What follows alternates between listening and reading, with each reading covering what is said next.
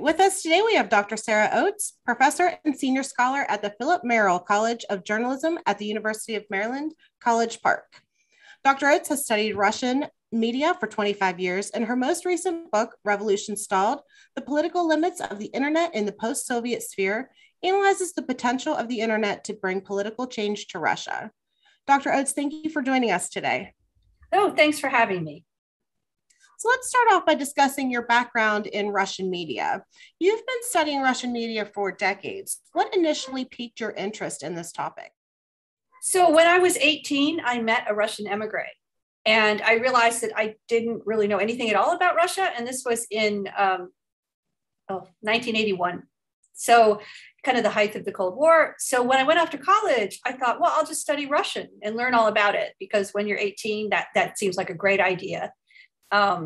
So that's what I did. And so that was my introduction into the world of Russia, Russian language, but I wasn't going to be an academic. I was going to be a journalist. So I went off and did that. And it wasn't until the Soviet Union started to fall apart that I got very interested in that and decided to go back and study Russia. What changes or adaptations have you noticed in the last 25 years since you began your studies? Wow. You know, Russia has changed. We have changed in the past 25 years, and we've changed a lot in the past 5 years. So I would say the biggest change I've noticed is that there are aspects of the US media system that remind me a lot of the Russian propaganda system, both in terms of its history and in terms of its current practices. So when I'm coding and I'm having a hard time telling the difference between a Fox News story and a Russia Today story, it suggests to me that something very fundamental has shifted within our own media environment. Now, there have been a lot of shifts in the Russian media environment. I started out studying Russia. In college, it was still the Soviet Union. And in fact, I first went there when it was still the Soviet Union. And certainly, in some ways, there have been enormous changes, but there's also been a lot of continuity as well. And what do you believe are the reasons for those changes and adaptations? Well, in Russia, the changes and adaptations were brought about by the revolution of 1991, in which the Soviet government is brought down and a Russian government takes the place. And at that time, we all thought, well, you know, there's freedom of the press. And there was true, absolute freedom of the press for a short period. I mean, everyone was saying anything they wanted.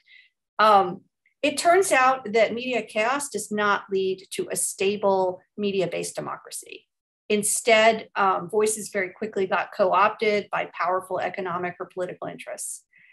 You can't take a Western media system and stick it in a new democracy and think that's going to work. So I kind of got in trouble back in 2007 for publishing an article called The Neo-Soviet System of the Media, in which I argued that the current Russian media you could trace a lot back to the roots in the Soviet system of censorship and control. And everyone was like, oh, Sarah, you know, you're crazy. It's a completely different system. They're still headed toward a democratic society. I'm like, I don't really think so. And sadly, I was right, which for an academic isn't exciting, but as a citizen of the world is not so good. So that was something we thought there would be a lot of change, and it winds up there's a lot of continuity. Flip the script. Here we are in the United States. The past 5 years, particularly at the end of the Trump administration, we saw a lot of disinformation coming from our own government. And that's been measured in a variety of ways. And it doesn't really matter if you're a Republican or a Democrat or what policies you support or whatever.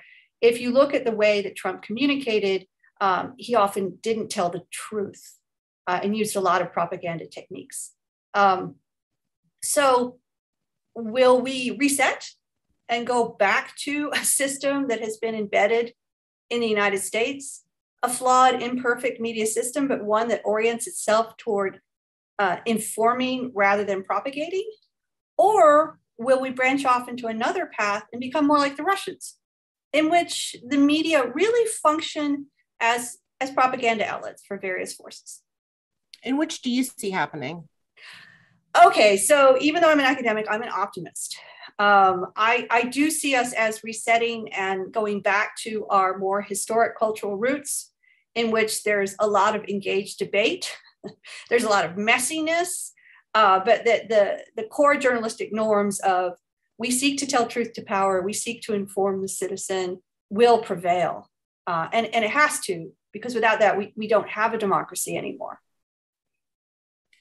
Turning to a different subject a little bit, in a 2017 Washington Post article, you discussed Russia's use of compromising material, or compromat, as the intersection between news and blackmail. Can you elaborate a little bit on that? Right. So compromat, or the Russian shorthand for compromising materials, is a particularly Russian phenomenon in which Yeltsin first deployed it against a prosecutor who was going after him for some financial malfeasance. And it was a kind of murky video which purported to show an official cavorting with prostitutes. I'll just kind of put it that way. It was quite a murky video. I mean, it was actually kind of impossible to tell it was the guy.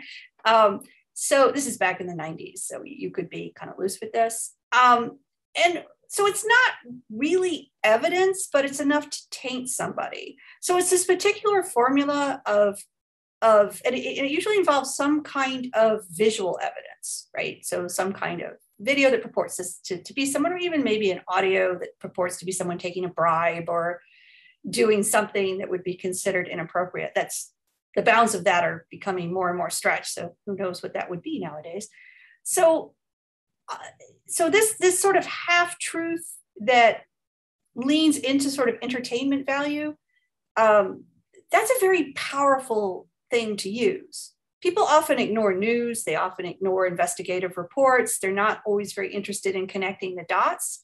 But if you have a spicy picture or a spicy video that comes along with some insinuations, it can smear a person to the point where they're no longer effective politically. So that's why I would say it's like that boundary between blackmail and media and news. And it is a perfect example of the way in which you can use media as a way to subvert democracy rather than support it. To switch topics a little bit, in a 2019 journal article, you wrote about Russia's interference in US elections, specifically the use of disinformation disseminated in social media. How does the use of hashtags on social media relate to the spread of disinformation? I think the use of hashtags is very helpful to the spread of disinformation because hashtags aggregate communities. And hashtags are a really fascinating thing to me because on the one level, they're very simple. Like you're just labeling something as about, hashtag kittens or, hashtag Canada, things that would just sort of be a way for people to find things they're interested in. And I honestly think that's what Twitter was about. However, they also allow people in Twitter to build communities across accounts and across countries. So on the one hand, think of hashtag Black Lives Matter, hashtag Me Too, right? So that's a technological innovation that leads to community building. And in those two cases, you could say extremely positive in terms of letting voices that should have been heard long ago, let them be heard. So it is a tool that can be not only can you create your own hashtag to create your own community, but you can hijack hashtags or you can ride along with hashtags. On the other hand, they also make it easier for disinformation specialists to find disinformation communities, which is what we did in the 2019 paper for the American Political Science Association. We looked at hashtags that we knew to be associated with known communication goals of the Russian government. And that worked fairly well in terms of saying, oh, look, here they are on Twitter, and here's what they're trying to do, and here's how well some of these have done, and here's how some are sinking without a trace. So Twitter can be a wonderful laboratory for people trying to push disinformation or propaganda. It's also a wonderful laboratory to reverse engineer it and say, well, that worked, that didn't work. That seems to be associated with this particular group or government. So it's a two-way mirror a little bit. Is there an outcome that the Russians are working toward when it comes to pushing this sort of messaging strategy in America? Is it just an effort to sow discord, or is there a larger play at work? Okay, so there's three goals that the Russians have in terms of the propaganda playbook in America. And the first and most obvious goals is the Russians have particular strategic narratives that they want to push. on the world stage. Democracy is flawed and failing. We will protect Russians no matter where they are. Russia is a resurgent nation. So this is kind of their main communicative goals, and they're very organized about them. And it's great to study Russia because they stay on message. You know, they have these goals. They're in Putin's speeches. They resonate throughout their communicative sphere. Trump was very difficult to study because he didn't stay on message. You often had no idea what he was talking about in terms of a strategic goal. So that's one. So, okay, so you have certain strategic goals that you want to get across. Two, you want to look, you want to project bigger than you are. You know, I guess that way you're supposed to like confront bears in the woods or something. So Russia is not a particularly dominant nation in world affairs. So Russia has lost its status that it had during the Soviet times. So by promoting itself and having this very vigorous overseas propaganda campaign, which it carries out in numerous countries, and in particularly Europe, it projects a more powerful image of itself. And I think actually the Americans could learn something from that, but it's a little bit more complicated when you have a free media system. Third, and this is the most important goal, and this is where it dovetails with Trump's goal as well, destroy the power of the free media, and you destroy the power of democracy, right? So if you constantly attack the media and you disconnect the people from supporting the notion that the media should tell truth to power and should inform the citizens, then you're well on your way to dictatorship.